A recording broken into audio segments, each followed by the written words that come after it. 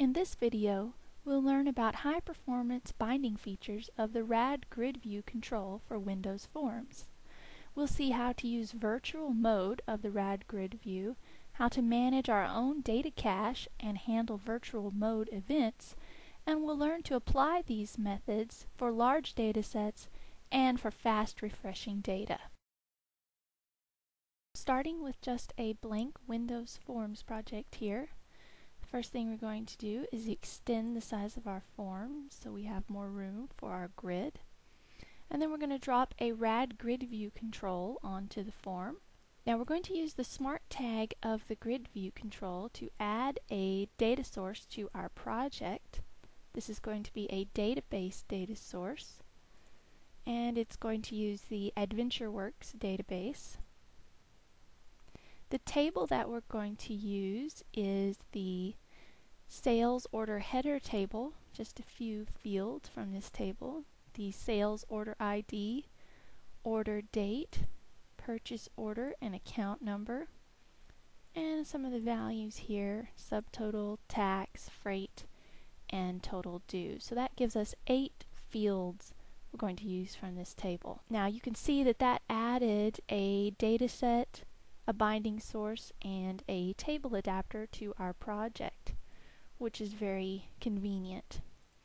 But we don't want to leave the RadGridView bound to that data source, because in virtual mode we're going to be leaving the grid in unbound mode, which means we're going to handle all of the rows and columns and the data management tasks ourselves.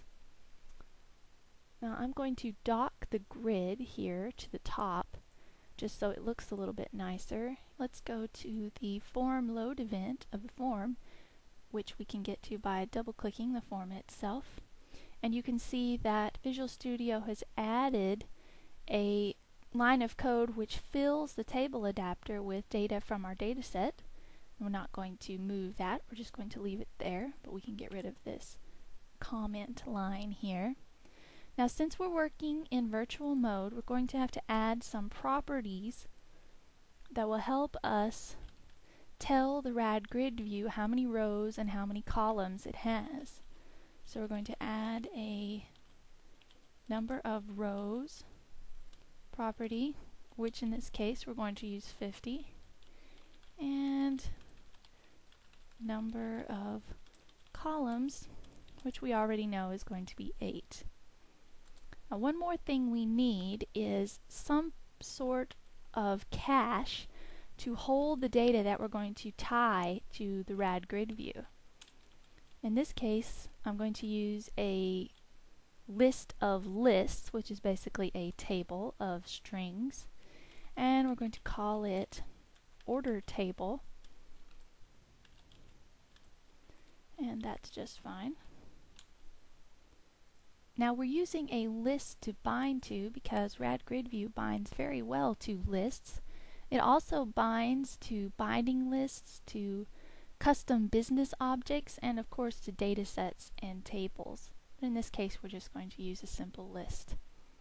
Now there's some setup code which I'm going to paste in here, and this is simply setting a bunch of properties on the RadGridView. We're turning off a lot of the advanced features of the grid just to simplify our example. We're not going to allow the user to add or delete or edit or sort or filter any of the data in our grid view. And finally, we're going to initialize our table. This is just filling all of the columns in a row and then filling all of the rows with some blank data.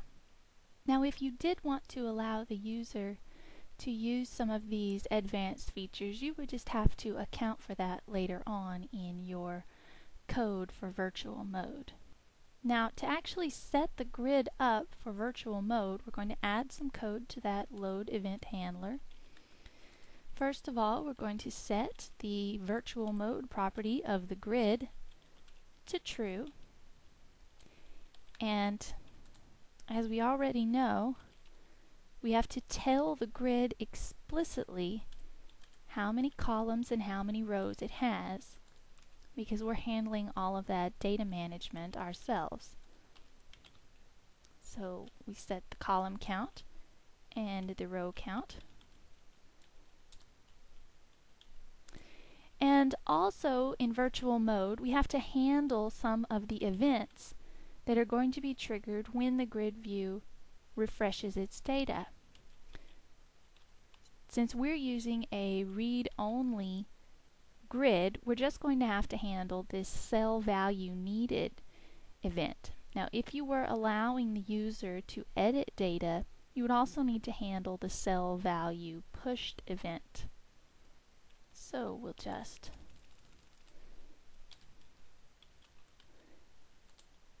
add an event handler to the cell value needed, and we'll let Visual Studio insert that event handler for us. You can see that right away it's filled with a throw exception line here, which we're just going to leave for now until we get some more work done. So let's add another property to our form here.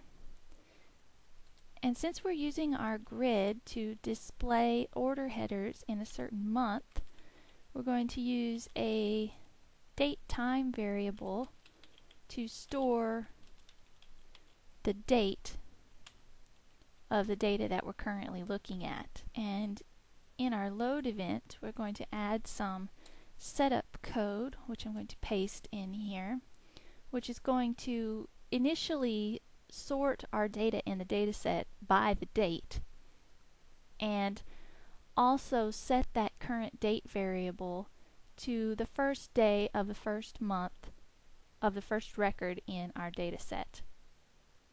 Also, when you're using unbound mode for the RadGridView control, none of your columns are going to have those nice automatically generated headers. So we're going to have to set our own header text for each one of the columns. Now here I've just set each one to a string which represents the data that we're going to see in each field. So we have our grid view all set up, and we have our data cache, which is our table. The only thing we have left to do is actually fill the table with data.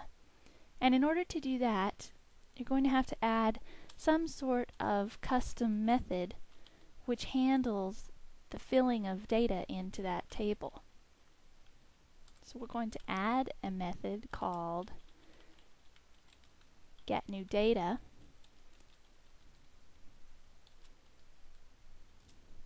And inside this method, I'm going to paste some code which is going to handle grabbing some data from the data set, which is all of the records with order dates inside a certain month. So I've created a filter string which is going to return all of the records whose order date is greater than the first day of the current month and less than the first day of the next month. And we're going to return an array of data rows based on that filter and ordered according to the total due amount. Now this means that the 50 records we display will be the 50 records with the highest total due amount. Now we want to make sure that we only populate our table if there actually was data returned.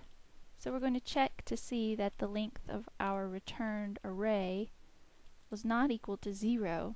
And later on we're going to add some code here, but for now we're just going to leave that conditional blank. And if there was data, then this is where we actually fill our table, which is our data cache for the RadGridView.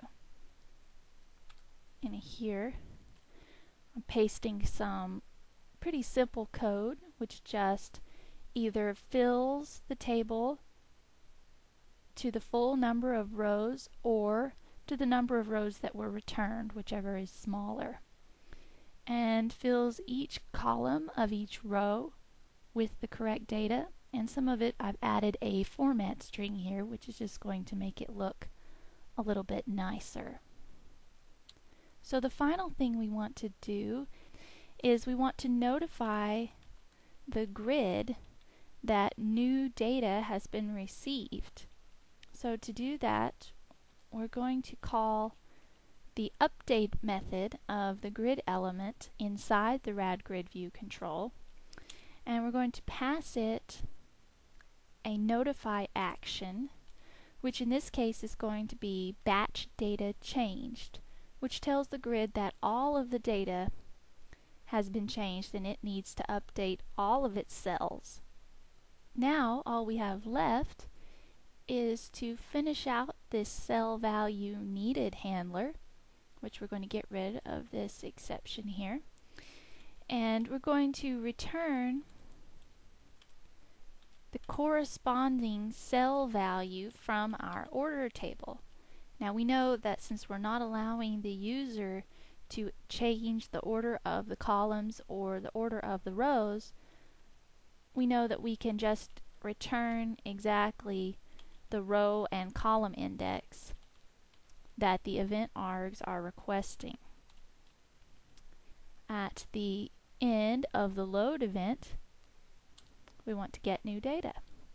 So let's add a call to our get new data method. So let's run this project and take a look at the form here that we've created, and we can see that it's loading the top 50 order headers for the month of July of 2001. Well, that's not very exciting, so we're going to add some more functionality which is going to demonstrate some of the benefits of using this virtual mode. So let's return to our designer. We're going to add some buttons to our form, which will add some functionality that will allow the user to sort of page through the different months, or to hold down a button and scroll through multiple months. So we're going to add some buttons to both sides here, and then we're going to change the text of our buttons.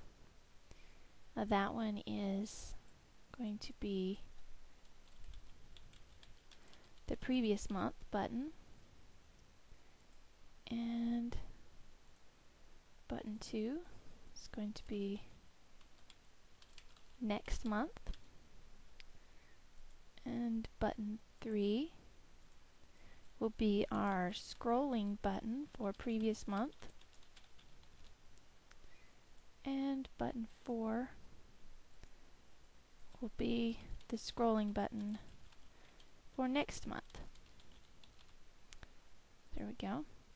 Now for the scrolling, we're also going to need a timer which will control the updating of the data while the button is held down.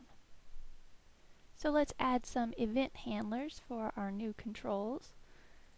We want to add a handler for the previous month and next month, and we also want to add a handler for our scroll buttons, but not on the click event. This is going to be on the mouse down event of both scrolling buttons. And then we want to add a handler for the mouse up event, so that when the button is released, the scrolling stops. And we can actually use the same event handler for both of those. And finally, we need a handler for the tick event of our timer. So to implement our scrolling, we're going to need to add one last property to our form, which is going to hold a value that tells us which direction we're scrolling in. So we're going to call that move forward. It's going to be a Boolean.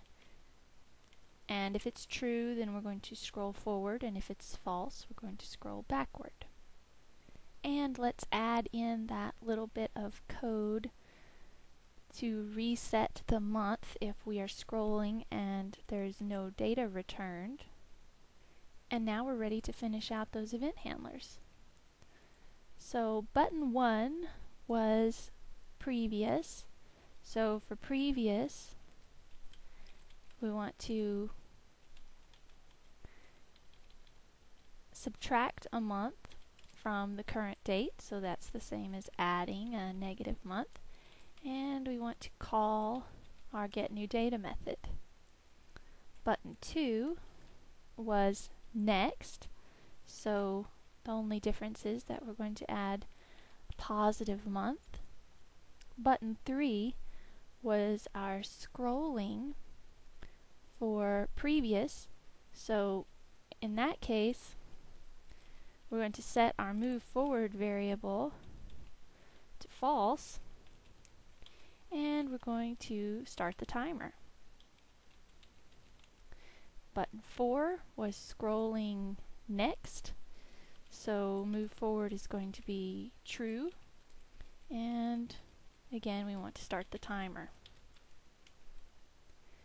Now for the mouse up event, all we're going to do is stop the timer, and that's the same for both buttons.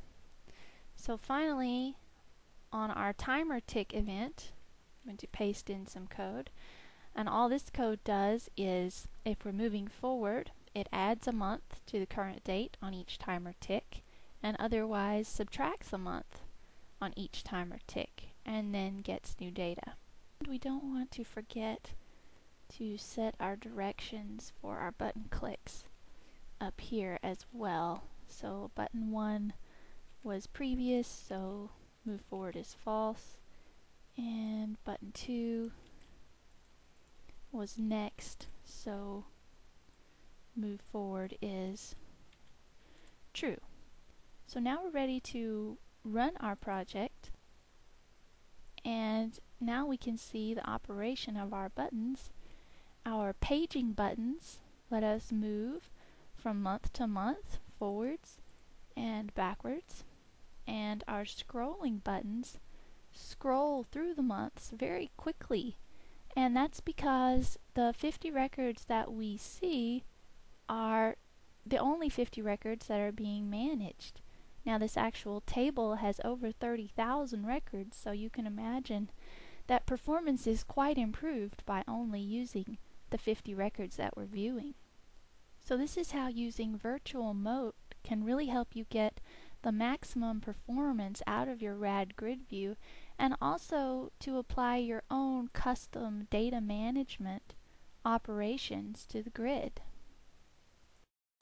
For more information on the RadGridView control or any of the Telerik controls, click on the links above, and thanks for watching.